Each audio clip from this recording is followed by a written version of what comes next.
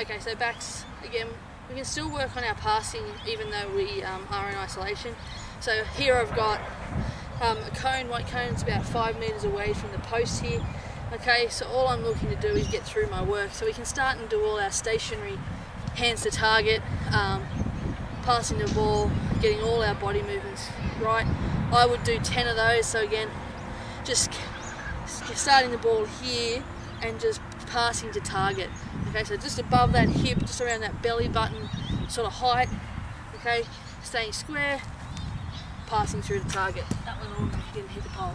Okay, bang. Okay, we want to change it up a bit. Okay, we can throw ourselves the ball. Okay, so starting the ball, throwing it out here on your right hand side, so I'm passing right to left, is basically throwing the ball up here, catching it and passing. Alright? Again, you want to make some movement, we can catch the ball, bang, hands to target. The other one, just like we were doing with our kicking, is again, if you don't have anyone to pass it to, this one of just throwing it up here, nice and easy, is too easy, is deal with that ball by throwing it up on the ground. So again, throwing the ball up, having to deal with it, one step past. So as I said, dealing with shit ball, throwing the ball up nice and in front, catching, being able to pass the ball. So that's a 5 meter pass, then you move out to about an 8.